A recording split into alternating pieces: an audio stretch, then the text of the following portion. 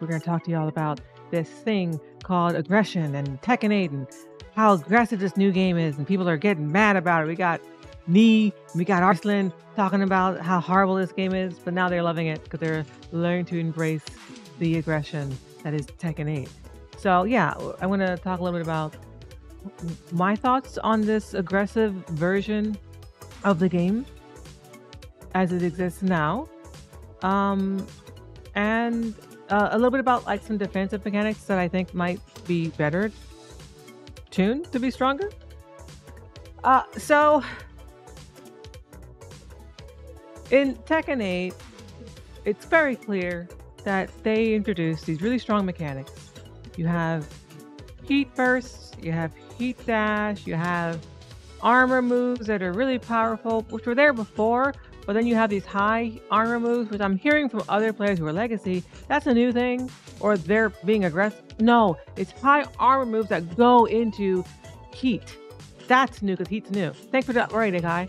So the problem is that there are a lot of really strong 50-50 mix-ups that are present in Tekken 8.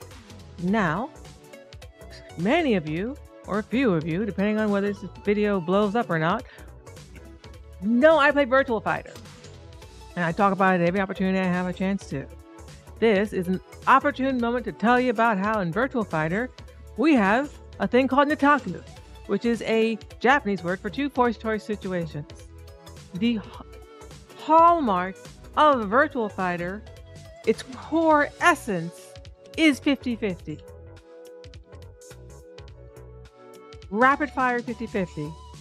So the exact aggression that Tekken players who are legacy are having to, for the first time, really grapple with in a way that they haven't in the past is something we've been dealing with in Virtual Fighter for a very, very, very, very long time.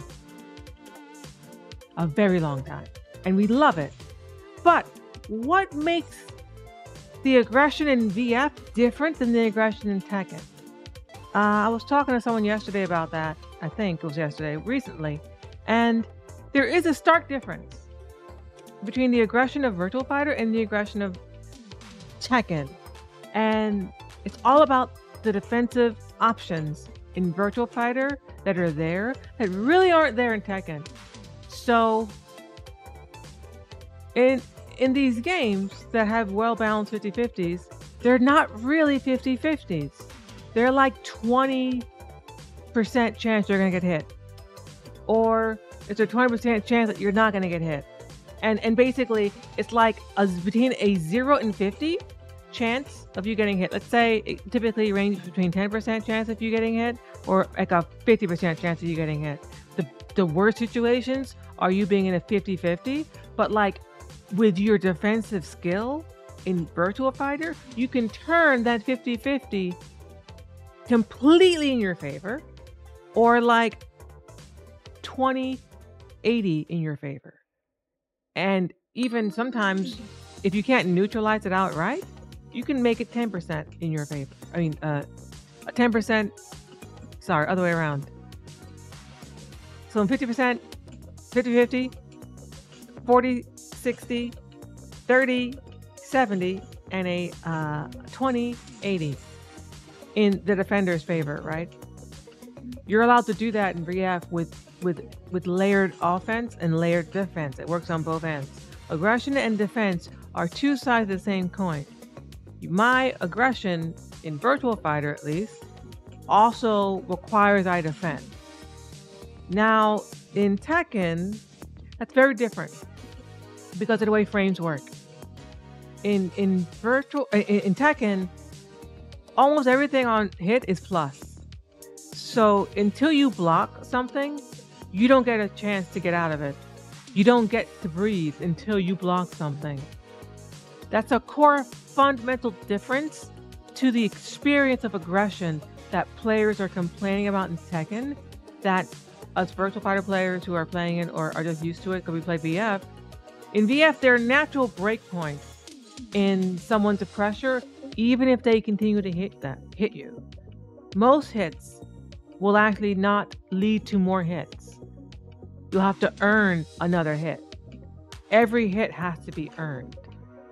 In Tekken, you hit one person once, you get to hit them again more easily, and then again more easily, and then again more easily, and then again and again and again, and now you're in heat, and you've activated heat armor, and now you've just lost your life because you tried to make a guess and you're dead. I think that's the problem that Tekken's having, where there aren't natural breakpoints in the pressure on hit, which gives the defender a relief point. There are mids that are negative on hit. Fam, there are mids, there are highs, there are lows that are all negative on hit in Virtua Fighter. The rule is negative on hit. The exception is plus on hit, unless it's counter hit. So normal hit, which is what most moves are in Tekken, normal hit. Most moves don't have different properties on counter hit unless they're like a special move. They're very good, but typically you're not gonna have plus frames on a normal hit. So as a defender, you can get out if you block, if you take a certain hit, or if you don't get counter hit. That's easy, completely in your control. So if you're stuck having to guess over and over and over again in Virtua Fighter, it's really your fault. You messed up. You're not doing something you should be doing. That's very easy to do, which is stop pressing a button. Stop trying to move and just stand there and block and don't get counter hit. In Tekken, you don't have that reprieve. You don't have the power of just, maybe I'll take a hit, I'll get my frames back, and I'll be fine. Historically, Tekken has used movement as its main approach for defense, which is backdash, backdash, backdash. I found that to be obnoxious, personally, but I know old school Tekken players who like that style love it. I despised it. I thought it was boring. I know.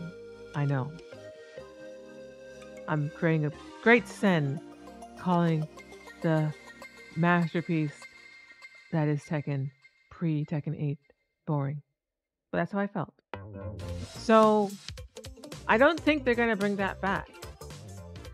I really don't. I don't think they're going to make it so that backdashing is as powerful as it used to be. Yeah, and it is boring. Yeah, well, a lot of players felt like it was boring. So it's not just me. I guess maybe people didn't want to say it out loud. Right, there's Basho style. See, it's not boring. There we go. Duality. Backdashing is boring. It's not boring. It's footsies. Okay, yeah. Footsies is boring then? What you're saying? Saying footsies is boring? The thing everyone wants to have more of? Yeah.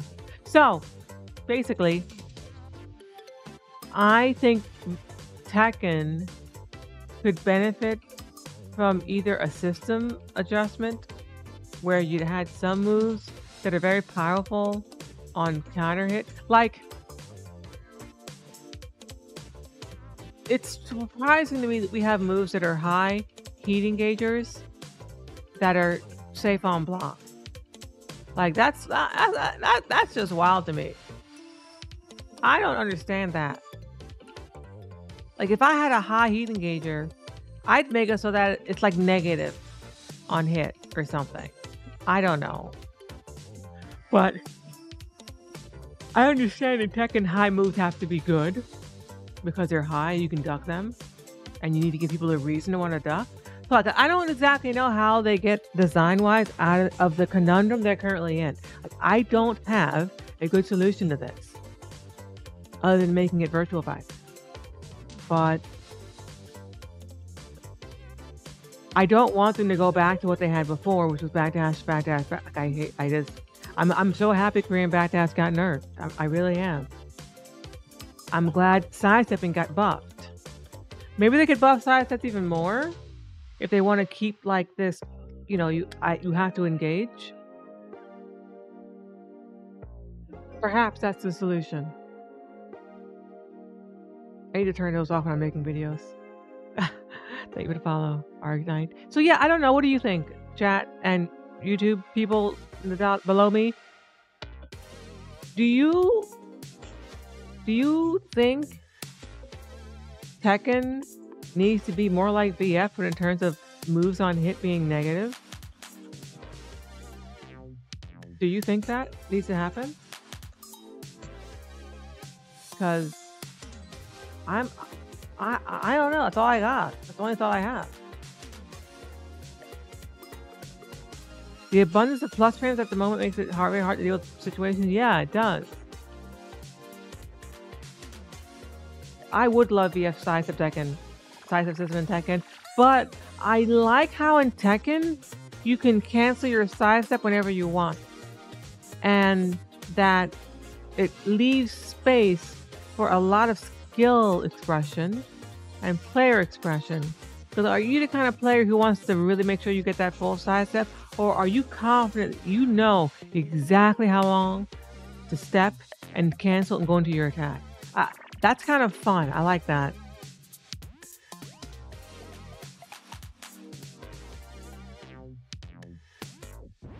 Maybe that's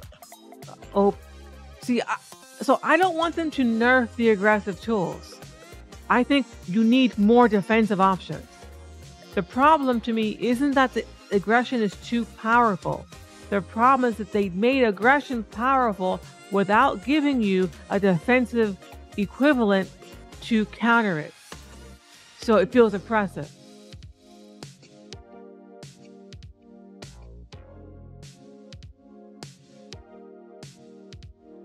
So that's like, well, they can't make defense too strong, or else no one will attack. So I don't have a solution to the problem. The backdash used to be the defensive option, right? But the backdash option was boring and led to no one engaging. It led to a boring style of play. Thank you, Devils. There's people right now that are really good at not getting put in that situation. Right. The way you play around it is just don't get in the situation. Don't allow it to happen. That becomes the game. Avoid that situation from happening to you. Which I think is more interesting, because then it becomes a matter of how do you engage around not getting in that situation, and that becomes the mix-up. How can I get you in a situation? How are you going to try and get out of it? I'm going to stop you from trying to get out of it, and that's fun to me. I love that. And it's not a 50-50 at that point. It's an avoidance of a checkmate situation. Would V-shift type mechanic would be good in Tekken? Isn't Heat kind of like that? Oh, V-shift. Isn't Backdash kind of like that already?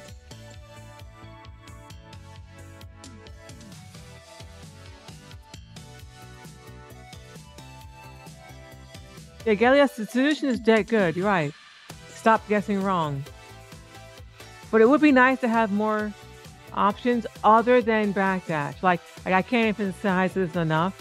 I do not, for the love of God, want backdash to be the thing that you have to do to deal with it. Like I don't want that. I don't want it. Please no. You get hit on backdash though, V-shift? Well, if you got hit when you were backdashing, it means you weren't backdashing right? Yeah, that's the game. I think people have to just play Tekken 8 as Tekken 8. That might be why like newer players are finding success with it, because we're not trying to play it like Tekken 7 or 6 or 5. We're playing it as Tekken 8.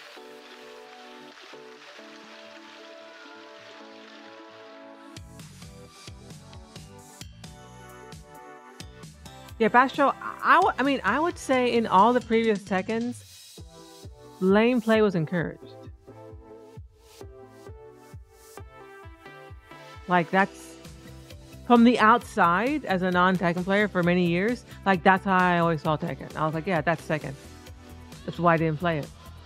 In Tekken 8, they said, no, we're not doing that. And I looked at stuff and I saw, oh, why? They're not. This is interesting, which is why I'm playing it. It's literally the only reason why I'm playing it. If it were to revert back to its old former state, I would drop it. Like, boom, I play Street Fighter 6. Or just wait for Street Fighter, Virtua Fighter 5 or something to come. I probably wouldn't drop it. I mean, I'm too deep now.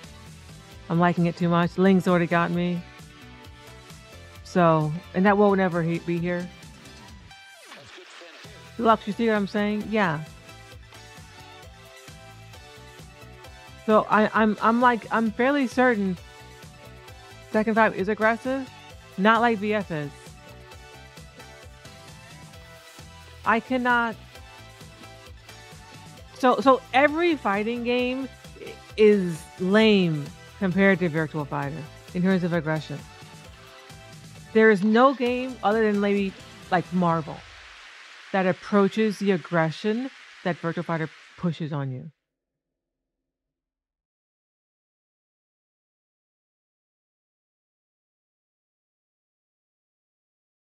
Like BF2 was the most aggressive bullshit game. Holy shit, was it fucking like it was stupid. Stupid. I nobody want to go back to that. So that's my frame of reference I'm coming from. So like aggression for me is that.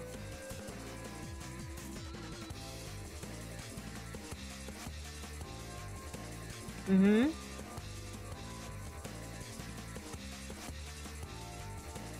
I truly think the design decision for Tekken 8 was let's take some more from Virtua Fighter and put it in and make it Tekkenize it. And I think you'll see over time it's going to work out really well and you're going to like it. But it's going to take some adjusting. It's going to take some adjusting. But you're going to like it in time. You're going to love it.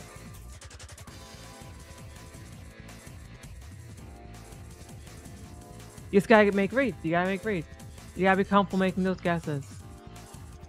And making those guesses in a way that favors you, basically.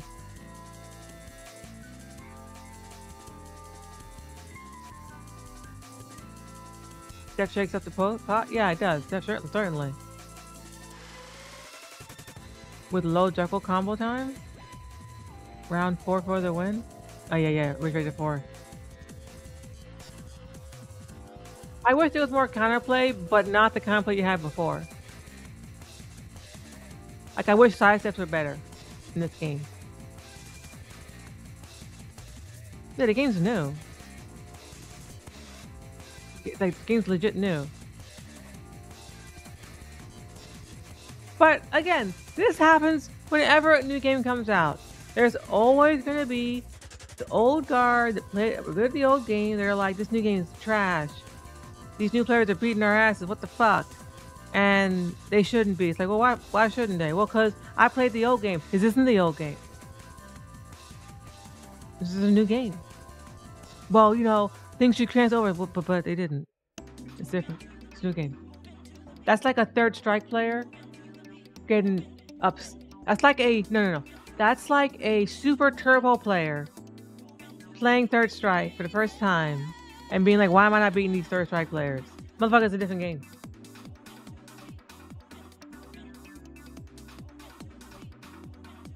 I think sometimes as players get very good at something, they sometimes lose sight of what they like about the game. And what can happen is there's a transformation or a metastasization of enjoyment of the game for its sake into enjoyment of being strong. And once you start to just enjoy being strong and a new game comes out and you're no longer strong, the game is trash. That's the cycle every new game goes through.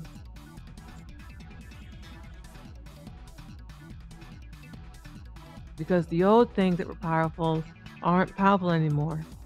New things are there that overshadow sometimes the old things, and the best players are going to be the ones who can integrate everything in at the appropriate amount.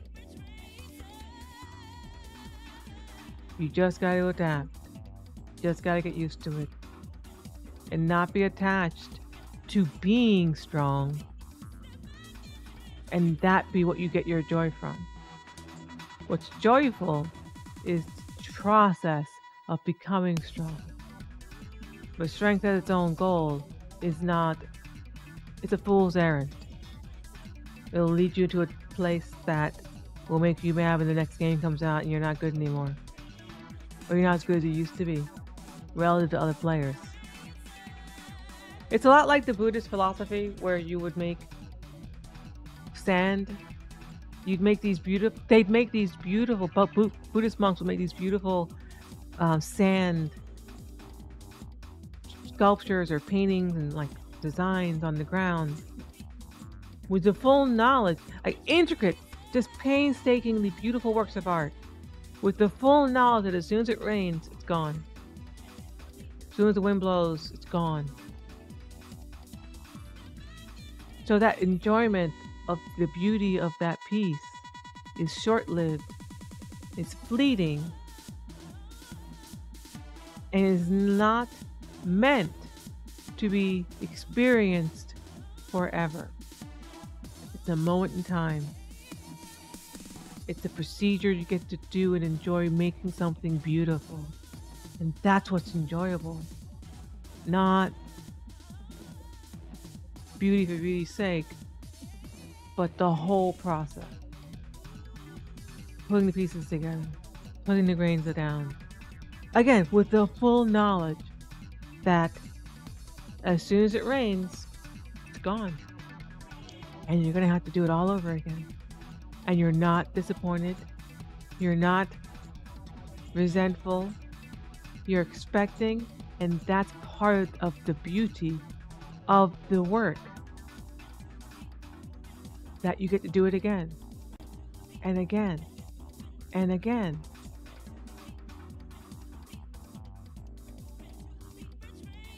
And you get a little bit better every time. That's beautiful. That's what fighting games is for me. It's a beautiful piece of art that is but sands on a stone floor that was yet to be washed away every time a new revision comes out, or every time a new version of the game comes out. The old piece is washed, and I get to rebuild.